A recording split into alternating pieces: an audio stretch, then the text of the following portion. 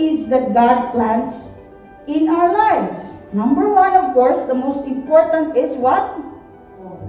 The seed of the Word. Can you read Isaiah 5, please, for me? Doesn't that just give you an assurance that every time you hear the Word, it's planted? Every time you speak the Word, it's planted. No? Every time you come to church to listen to the preaching, it's planted. So, it said, it shall not return to me void. Hindi lang waste of time, but it shall accomplish what I please. That's God talking. And it shall prosper in the thing for which I sent it. To me, that is such an assuring thing. That's why when I'm going through hard times, I still come to church. Because when I hear that word, and it's planted, and the gardener is God, do you think God will fail? No? Sometimes, we cannot see it. We feel like a failure. We feel like, how come I can't get it? I keep making the same mistakes. But then you keep hearing the word. And as long as you allow God to sow it, it shall accomplish its desire. It may not happen tomorrow. Have you seen a mango tree? When you plant the seed, will it grow tomorrow? Diba? And we can't also keep just, undigging it to see, is it growing?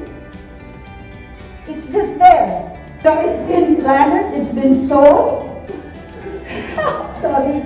So, once it's sown, okay, God, this came from God. It shall not return to me void, but it shall accomplish what I please. And it shall prosper in the thing for which I sent it. So what are the seeds? The seed of His love. Whew. You want to be filled with the fullness of God or the fullness of problems? Diba? So that Christ may dwell in your hearts through faith. Then you, that's you and I, being rooted and grounded in love, may have power. So biblical talaga yung kantang, the power of your love. No? You will be together with all the saints. You will be able to understand the length, the width, the height, the depth of His love, and to know the love of Christ that surpasses knowledge. Be filled with all the fullness of God. Another seed that He puts is the indwelling of the Spirit. When you receive Jesus, the Spirit of God came.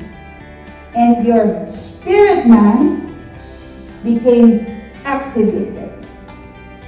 So if before you received Christ, when you read the Bible, you feel sleepy, you don't understand. When you receive Christ, you're alive in the Spirit. That's right, it's spirit to spirit. Yesterday I was handling Bible study online with some unbelievers.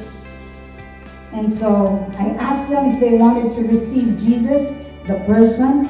Told them it's not a religion, but would you like to have a relationship? And they all raised their hands. They prayed the sinner's prayer. So there was about 4 of them. So I asked the people, invited them, asked them immediately after the Bible study how they felt. And the general response is, I felt peace. Yung isa naman, I sensed that someone was standing beside me when I was praying. No? So, words, you might say, words lang naman yon. But when you really, sincerely desire to know Christ, a miracle happens. And God plants in the Spirit of God. And then you begin to recognize the voice of God. Isn't that wonderful? So, can you read 1 Corinthians 6:19, please? You are not your own. No? You are not your own. So what other seeds? The seeds of the gifts. James 1:17, can you read it? Whatever is good and perfect comes down to us from God our Father, who created all the lights in the heavens. God gives good gifts to men. And you say, ako lang yata yung walang gift. You might think that kasi you don't sing and dance. But there are many kinds of gifts. There's the gift of mercy. There's the gift of compassion. There's the gift of generosity. There's the gift of helps. There's many gifts. There's the gift of accounting. Akala natin, yung naglilinis, gift yun. Akala natin, pag may microphone, yun lang may gift. Not necessary. You can be a very forgiving person. That is a gift. Amen? So are you beginning to see, I'm talking like this so that, ay, oo nga pala, matulungin naman pala ako. Gift pala yun. Or I easily forgive. Okay? And He's the one who gives that. He puts it, these are seeds. And when He came into our lives, He brought all of that with Him. And of course, the seed of faith. So God has a portion to each, a degree of faith, and a purpose designed for service. Now, you might say, Pastora, palang ganito na yung garden ng buhay ko. Gulo. Maybe your life is like that right now. You see that second picture, there's no fruit. It's muddy. And then, the picture with the cactus naman. The plants are over it's shrubs. It's thorny.